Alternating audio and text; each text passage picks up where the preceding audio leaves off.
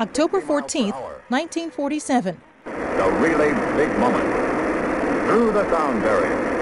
The first time ever in level flight. Air Force Captain Chuck Yeager becomes the first person to fly faster than sound.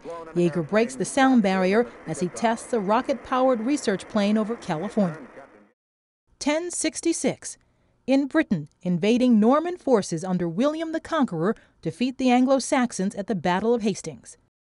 1964. Martin Luther King Jr. wins the Nobel Peace Prize for his nonviolent campaign for civil rights. King accepts the award months later during a ceremony in Norway's capital, Oslo.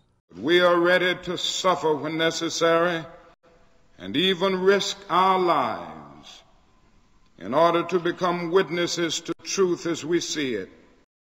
1912. In Milwaukee, Theodore Roosevelt, campaigning for a return to the White House, is shot in the chest. Despite the wound, the former president heads to a hospital only after he gives a scheduled speech. And 1977. I'm dreaming of a white Christmas.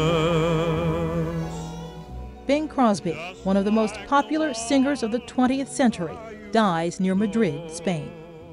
Today in History, October 14th, Carlotta Bradley, The Associated Press.